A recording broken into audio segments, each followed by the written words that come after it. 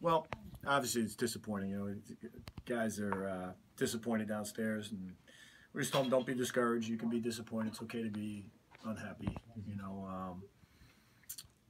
But we're up 8-4 and 9-6, and they outscore us 3-0. Yeah, I was worried about it. They came back in all the games. I think we talked about it during the week, right? They got I think 14 seniors in the team. We have 4. It's a big difference, and their seniors did really well. Devin Dwyer was an outstanding player. Was 5-2 on the game, and the game winner. Harvard made one more play than us. We told our guys, they played hard. We're not disappointed in the effort. We're not disappointed in most of the execution. Harvard's a good team. They beat us fair and square. Devin, you said 5-2. Morgan had 1-5, and Joe had 2 goals. So how hard is it to contain those guys? Yeah, good. Good group. 24 and 13 are sophomores too, so there'll be a handful in the next 2 years. Good athletes. Great with the ball in their stick.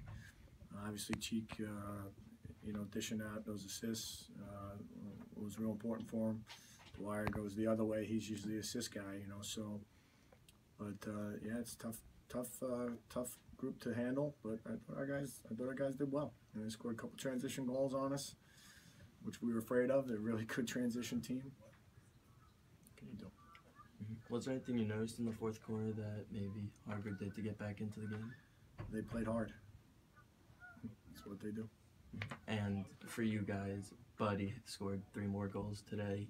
He had 6 last season, so what's it like to see that level of productivity early? It's great, and you want that out of your attack. I think all of our attackmen scored today. We had a couple opportunities. The other guys, Pete. Well, I thought that last shot was going to go at the end. I thought it was an awesome job of composure by our guys right at the end of the game to get a shot off in that situation. Buddy played well again, so hopefully he can continue to do that and be consistent. And 6 shots in the first quarter, 5 in the fourth. Was there anything Harvard did defensively to limit you guys? No. I mean, we took 5 shots in the second, right? Is that what you're saying? No, 5 in the fourth. Yeah. They had the ball. They won faceoffs. 3 for 3 on faceoffs. So we have the ball as much as we'd like to in those situations. And with the short turnaround with the game Tuesday, how do you get the guys to just turn the page and get ready for Hartford? Yeah, that's what you do. You tell them, hey, listen, once the afternoon, once you take a shower, once you come out of here, we've got to get prepared for Hartford. We beat us up pretty good last year. 14-8. It wasn't even close. It was 14-3, I think, at one point. 12-3. So, maybe it's good that you get a game on Tuesday. You don't have to wait the whole week. But we'll find out. Hopefully, our guys will be ready to go. Is there something specific in that very short turnaround that you're going to work on these next 2 days or anything? No, you just have to prepare for your opponent. Yeah, and you're off tomorrow. So you got 1 day. Can't do it a ton. Okay. I think that's the game today. It was a tough fought loss. Harvard's a great team. They fought us right to the end. We knew coming in here that they've had 2 close games. I think 1 overtime and 1 fourth quarter win, 1 goal games, and we knew it was going to be right down to the wire. And it was a good effort on our part, good effort on their part. They just came out with the W. And in that fourth quarter, was it starting to bring back some similar feelings to last year? Every game's different. It doesn't really bring back memories to last year. Last year was two completely different teams. But this year, we couldn't buckle down on defense just enough to give us that 1 goal advantage. And And in the fourth quarter, what do you think? Was there anything they did differently to maybe? No, not really. I think the one thing that they did is they stuck to what they did. They stick to what they do, and we've seen it on film. We've seen everything. I think they were just going a little bit harder, pushing the ball a little bit more, a little bit hungrier.